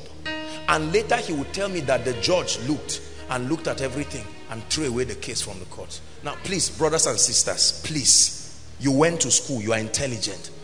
In Nigeria, who does that? You reign, you ancient Zion's king, Kadosh, Kadosh, you are mighty on your throne. You reign, you ancient Zion's king, Kadosh, Kadosh, you are mighty. The Bible says Christ is the head of all principalities. He recognizes their existence. So he says your only advantage is that I am the head. Not that you say they are not there. No. It's your Bible. I'm teaching you spiritual intelligence. But many people say, assume they are not there. Are you kidding? When they refused Jesus from entering back, they say, who is this King of glory? He had to explain himself. Christ is the head of principalities. He said he has been made above thrones. So he recognizes them. Above dominions. And every name that is named, not only in this earth, but in the world to come. What do you not know that is responsible for the devil sinking through your life and making it look like God is not alive? Please hear what I'm saying. A job will not just come because you think you're a Nigerian. There are mysteries. You have done, there are many arrogant pastors in ministry who are suffering. They've done everything to do. But the key is an alignment. An alignment that opens up spiritual possibilities and alignment. Those who were in Mina, I'm sure maybe my friend Pastor Pete Rock is listening. Pete Rock, you know, I love House on the Rock and all of that. When we went to Mina, Aaron, you were there. The same thing you see in Koinonia. Crowds here, overflow on top, and then outside is alignment. Brothers and sisters, you may be a musician, but you can align to a system that will give you more than songs. You will find out that things are opening. You are a student, but you align to somebody who is paying you salary, and they say, no, you must be sleeping with the man. You say, no, I just belong to a tribe that has a covenant with God that is respected even by hell. Let me tell you, brothers and sisters, what is not at work in your life is still available. It takes humility and alignment. Many people will insult me for what I'm teaching you now, because they will think I'm teaching you human worship. God is my witness. I don't have time for all of those things, but you have to be careful who you listen to. Don't let men, though well-meaning, to deceive you. There are systems on earth that represent spiritual possibilities. You may argue it and never see certain things happen in your life. Please hear me. Look beyond your personal strength and look at the privileges that God has put in the body. A body hast thou prepared for me. A body hast thou prepared. This koinonia that you look at every time, maybe one day I will take out time and share the whole journey, so that you will know that this is not just an ambition of a man to have a ministry. If I want fame, there are easier ways. I'm not dull. I can write books. Are we together? Access to the riches and the blessings of heaven. There are covenants you align with that will open you up to possibilities. I don't want to begin to give you testimonies upon testimonies. Hallelujah. We're already preparing to buy our land. I will not tell you where it is until we buy it. Some of you will be surprised. You will open your mouth and say it's a lie. You can't get land like that. A property that will swallow CGC how many times in this area? Because when you catch the keys, listen. I don't say this to brag. I'm challenging you. It's not by trying. No door opens to shouting. It opens to keys. God is giving you something now. You have been writing jam. You are brilliant, but it's not working. Don't stay foolishly and say, I know this time around I got 250. No. Are we together? Possibilities. There are men and women who God has put in the body of Christ in territories. That's why Satan creates a lot of controversy around their life, to fight them so that what you are supposed to receive will not be given to you. But as we pray, the devil is a liar. Somebody's door is about to be opened. Rise up on your feet, everybody, and let's pray.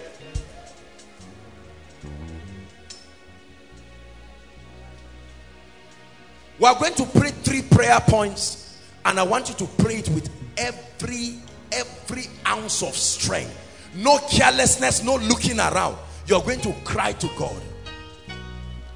Prayer point number 1. Lord, I acknowledge that I am limited as a person. No matter how spiritual I am, as a pastor, as an apostle, as a prophet, as a teacher, as an individual, I am limited, and I come before you with every sense of humility, acknowledging my limitation. Lift your voice and pray. Lord, I acknowledge. Lord, I acknowledge. I acknowledge that you have built a system. You have built a system beyond the personal spiritual progress of a man. You have designed this mystery called the body of Christ, this strategy called the body of Christ, to lift men, to bail them out of captivity. You have designed this mystery called the body of Christ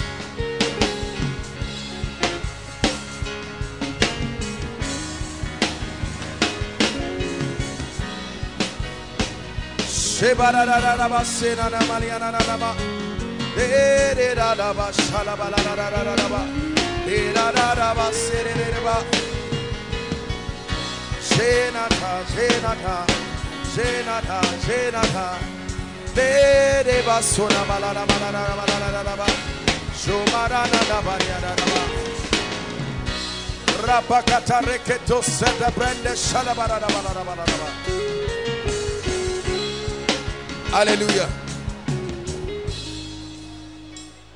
Look up, please. Prayer point number 2. I want you to be sincere before God. Mention all the things you know you have tried and done all you know to do but has not changed. Mention it before God, because we're about to engage a mystery. Lift your voice and pray. Lord, I've prayed over this failure in my family. Nothing has seemed to change.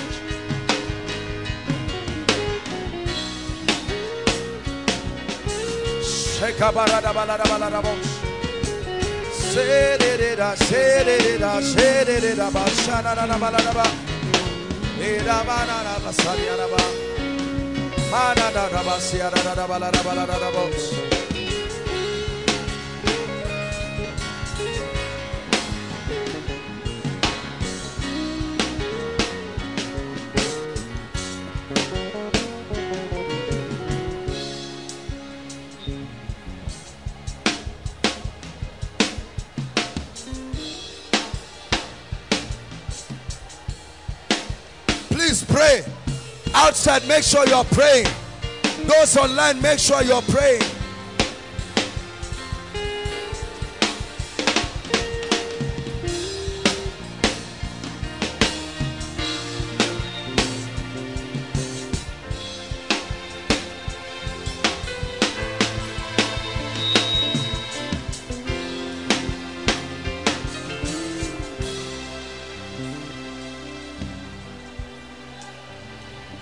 So let hope rise. Darkness trembles in your only light. So let hope rise. Darkness trembles in your only light. So let hope rise. Darkness trembles in your only light. Let hope, Darkness trembles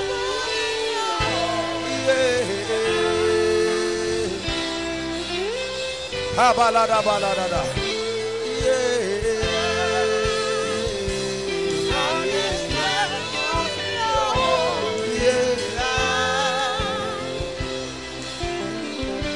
So let hope, let it rise tonight.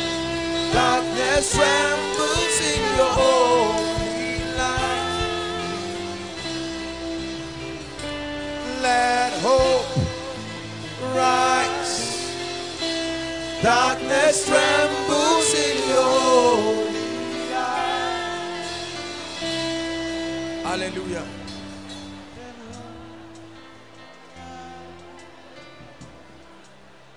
Listen.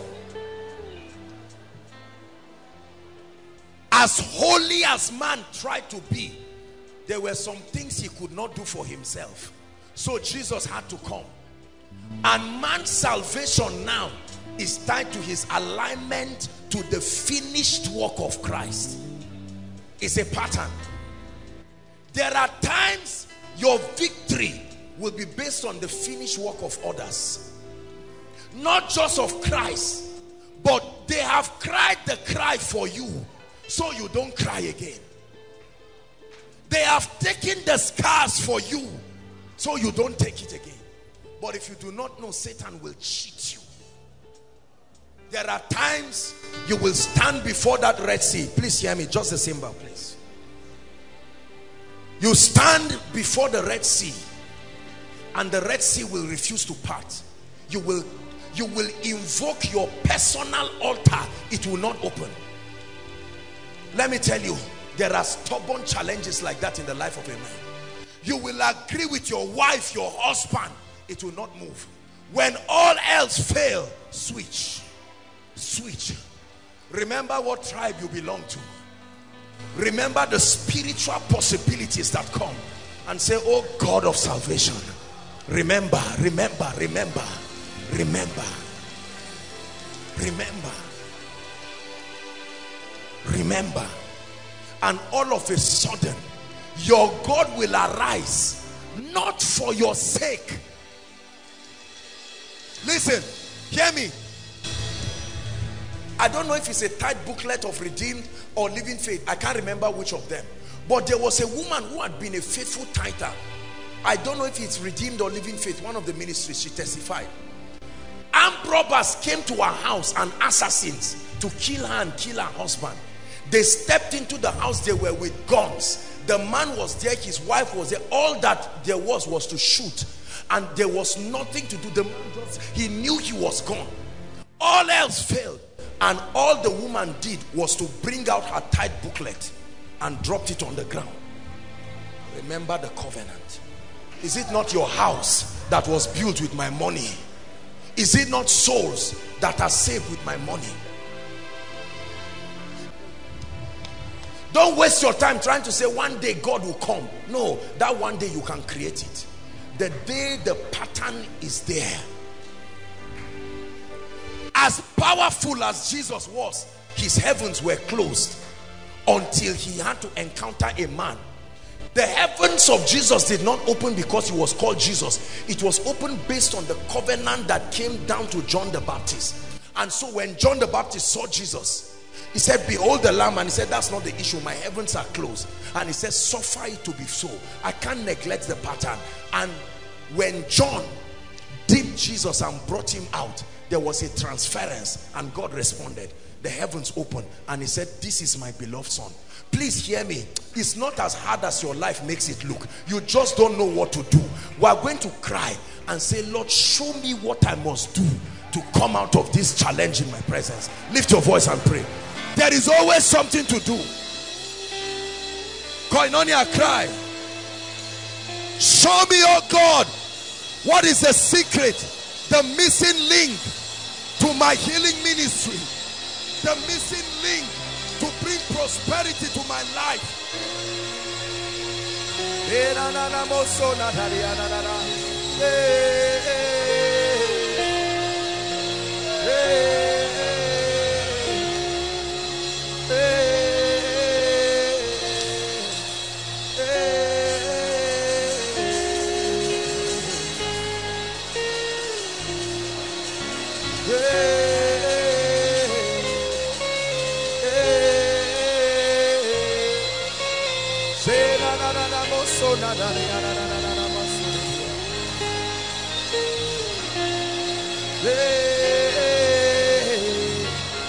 Who are thou mountain before Zerubbabel?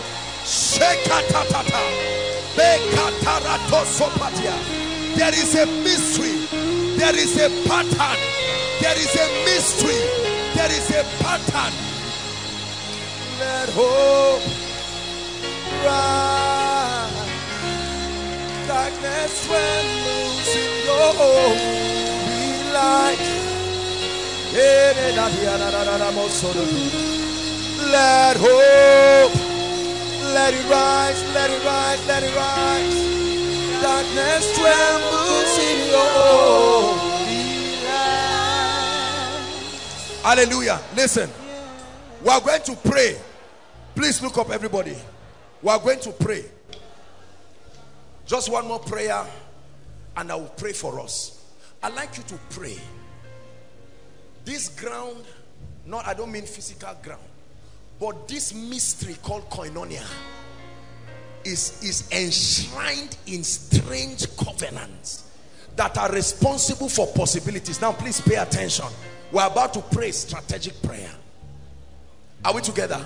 I'd like you to pray in 1 minute and say, Lord, I invoke the covenant that is upon this ministry, the possibilities that your appearance, the sacrifices are brought. I invoke it upon my life. Pray.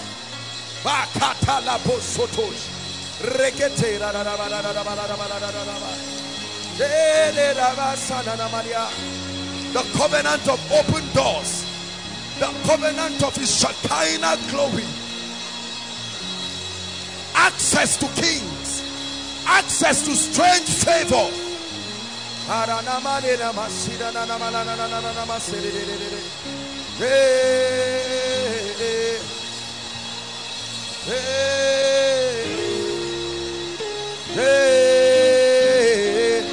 Pastors, pray.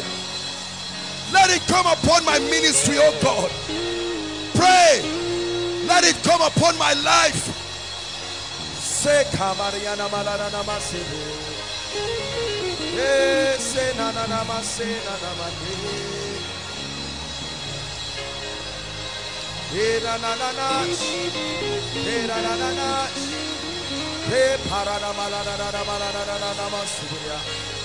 Lord, I've written this jam by my strength. I've tried and tried, but I invoke the covenant.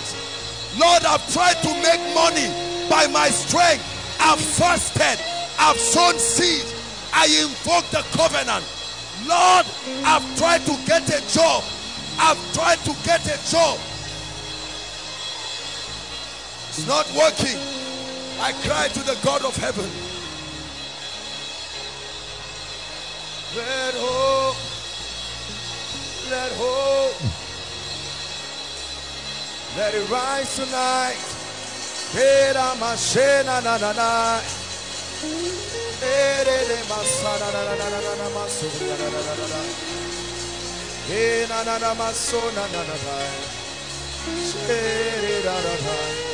The covenant of long life.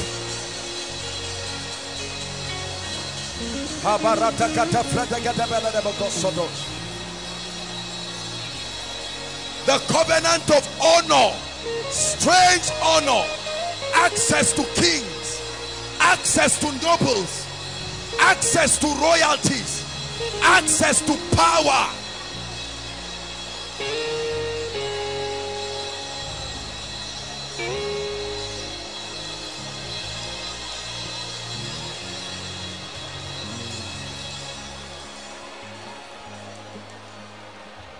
Hallelujah. Hallelujah. As you pray this next prayer, listen, there will be strange impartations and strange testimonies on people. These are testimonies coming from heaven.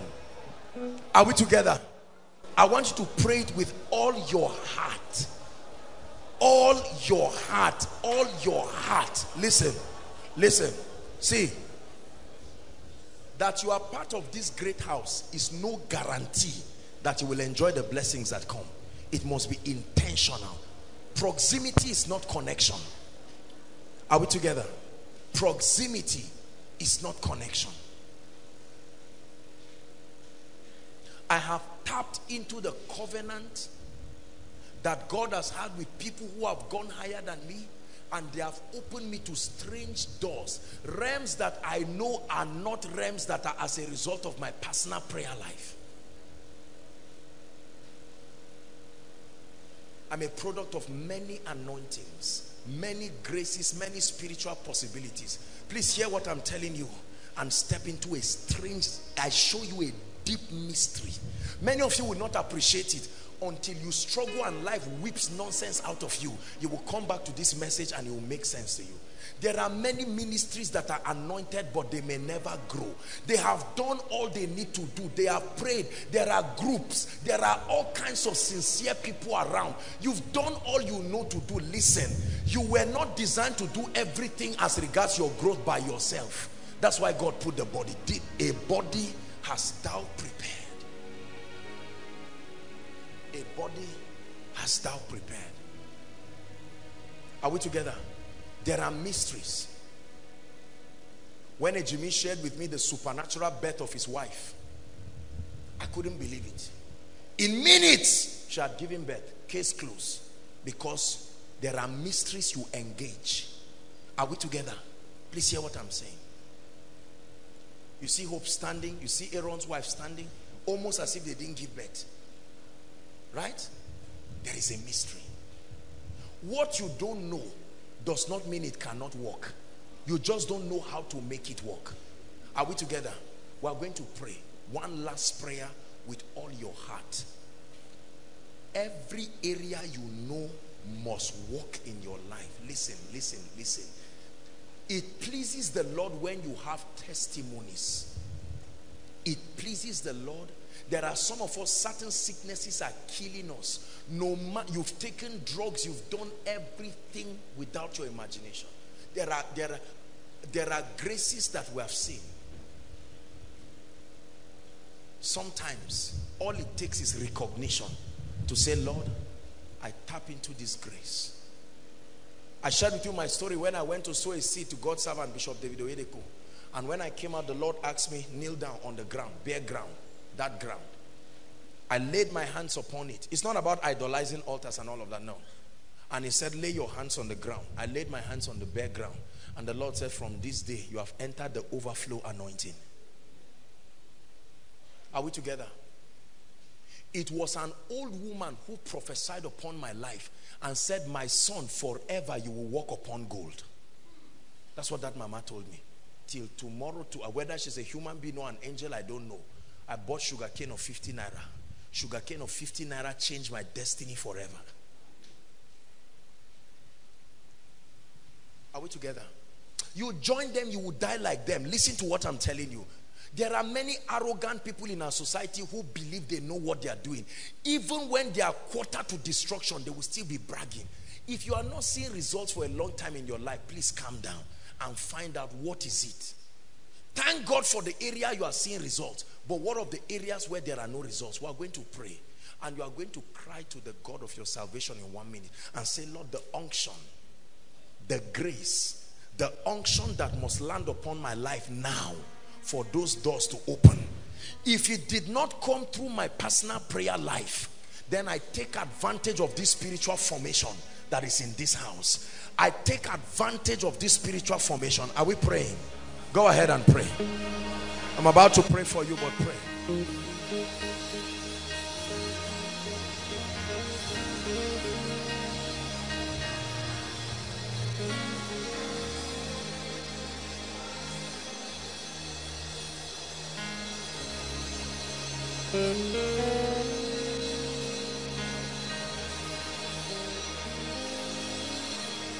The anointing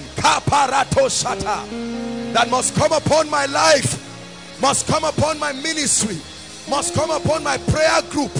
The grace,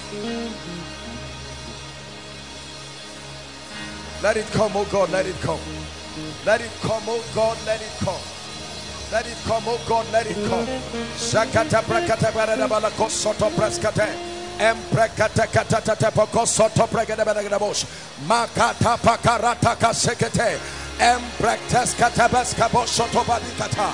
Parekete kete kete pekete kotosh. Meka praskata baratatia.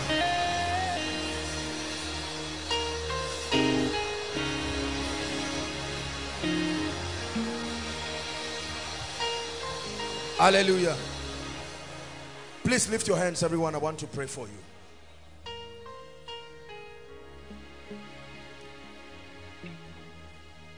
Lift your hands. I want to pray for you.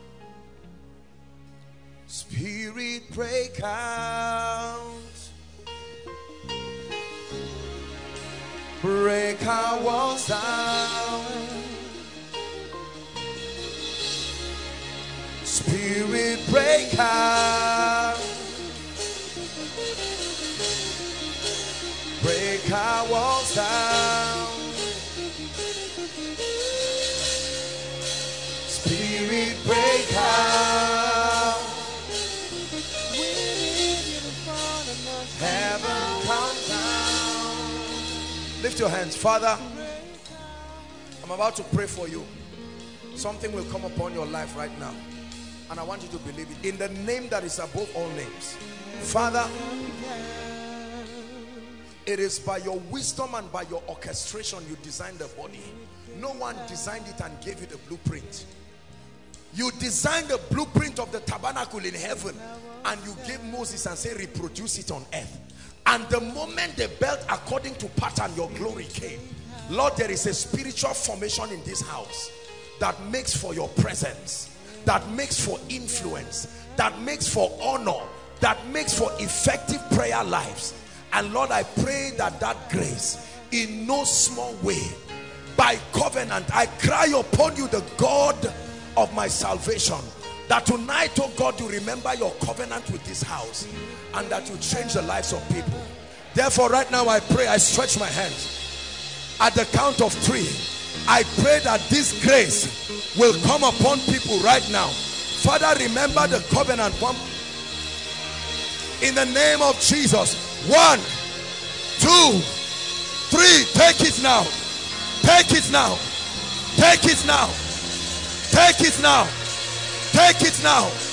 Wherever you are, I challenge those mountains. Take the anointing. Challenge the business mountain. Take the anointing. Challenge death. Challenge it by the power of the Holy Ghost. Take it now. Please help them. Inside and outside, I release that grace. The grace that is an incense from the covenant upon this house.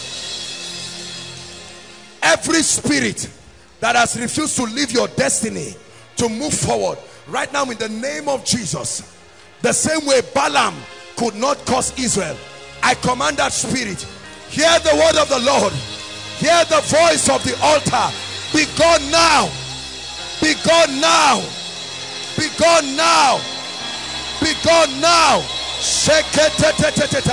Be gone now. Hallelujah. Hallelujah. I see things leaving the stomach of ladies. Many ladies, this is what I'm saying. Something that looks, I don't know what it looks like honestly, but I'm seeing it leaving people in strange ways. Lord, let it go. Let it go. Whatever it represents. Now, now, now. Let it go. Every sickness, let it go by the power of the Holy Ghost. Heaven come down. Hallelujah. Please lift your hands, those on this row. Just lift your hands, those on this row. Because I just saw a wind move here. Very, very serious formation. And the Lord is saying that this grace is for supernatural results. That's what is happening. I stretch my hands right now. Right now, right now, all through, right now. I stretch my hands all through this row. Remember the covenant, oh God, in the name of Jesus.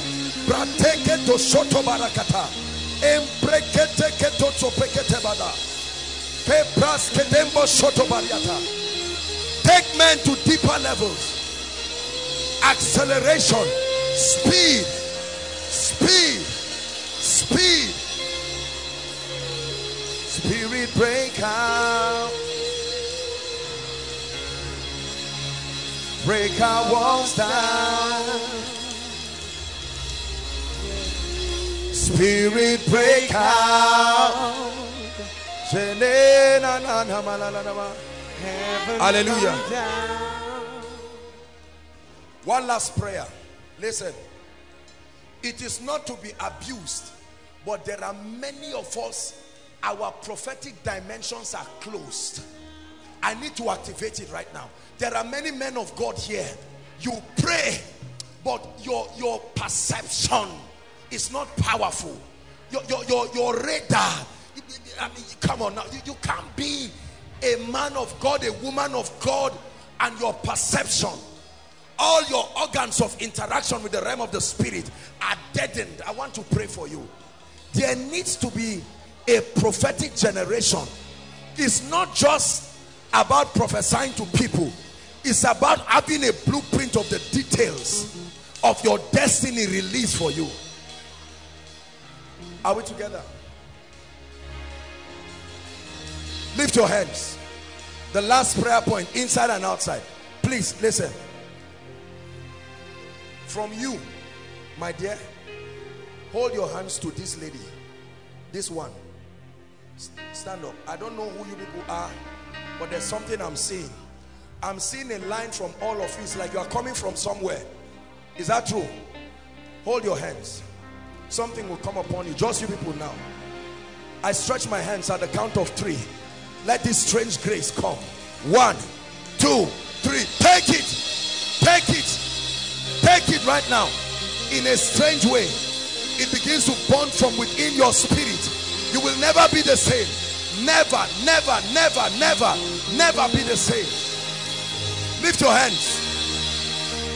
I want to pray for everybody now. Please, I'd like you to pray. There needs to, that prophetic dimension has to come alive. Otherwise, there are limitations. God wants to show you things about your destiny, but you must have the eyes to see and the ears to hear. In the name of Jesus, Father, at the count of 3, I'm praying by the unction of the Holy Spirit. The spirit of prophecy, grace that gives men access to portals in the spirit. At the count of 3, take it now. 1, 2, take it, take it, take it. I open it. I open it. I open it by the power of the Holy Ghost. I activate dreams, prophetic dreams, prophetic encounters, prophetic experiences.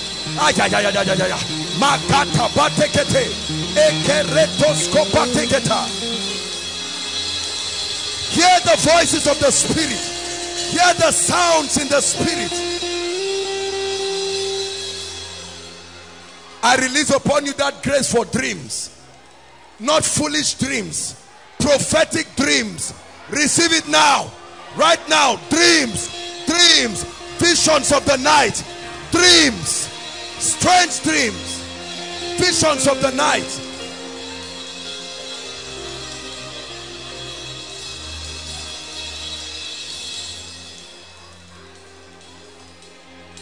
Hallelujah.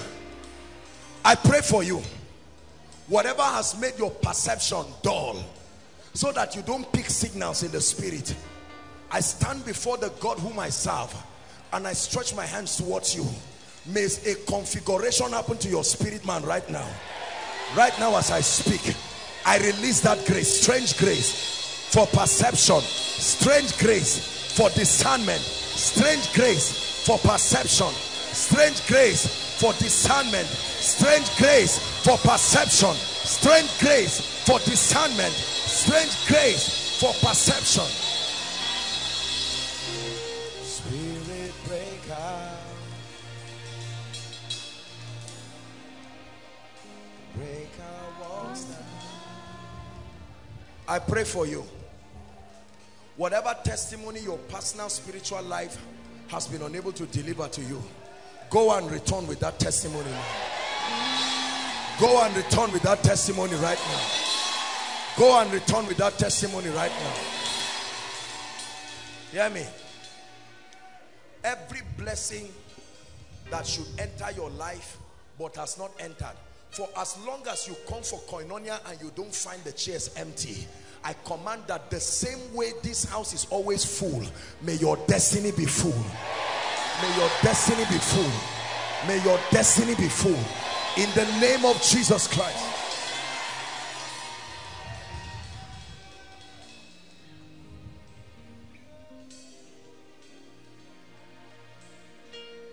The spirit of revelation you have been crying for, access into the mysteries of the kingdom. The spirit of revelation you have been crying for. The spirit of revelation you have been crying for. Every time you pray, you cry for revelation. I release my faith with you. May that unction come now. Let it come upon you.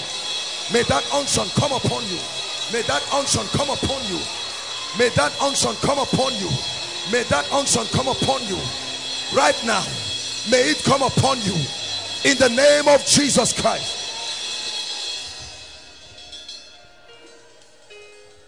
The grace for prayer. You have prayed it. The grace for prayer. You don't just pray. There is a grace. It's not what you do when you like. I stretch my hands. Koinonia upon you.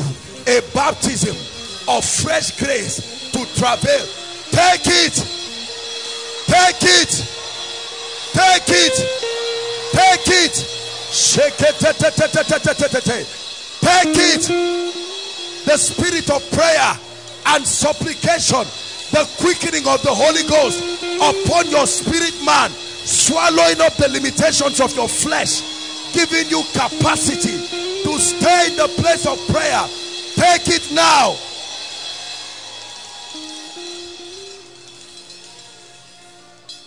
Thank you, Jesus. Thank you, Jesus. Thank you, Jesus. Thank you, Jesus.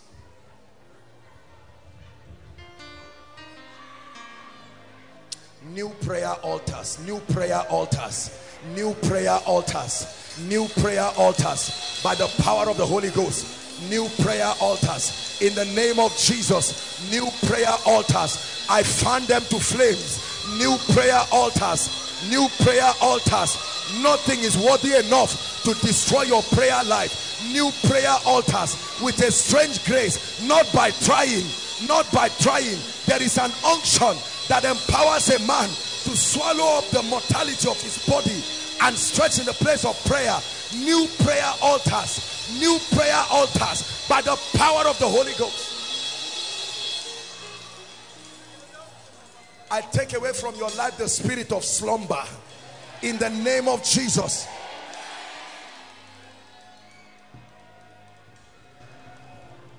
Father, we give you all the praise.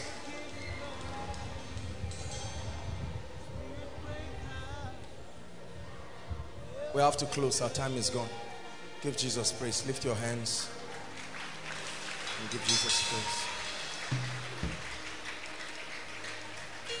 Hallelujah. Listen, I want to advise you, everyone here, go and get this series on the secrets of the kingdom, the mysteries of the kingdom, and some of these secrets. I want you to listen to them. The media stand is there, is free. Listen to them and pray them into your life. Don't just listen to them and mock yourself. Some of us, you know you are not doing it. You are not doing it. You don't listen to these teachings and they don't build it. It's not about asking you to listen to my teachings. It's about something you need to receive. A programming you are doing upon your spirit man that will make you succeed. Father, we give you all the praise. In the name of Jesus. Dearly beloved, I hope you were blessed by this message. Do not keep the video to yourself. Share to as many as you can to help them bless. Check our homepage for more of our messages. Subscribe to the channel, comment on it, like it. See you on our next video. Bye. Pray, pray, pray for your destiny.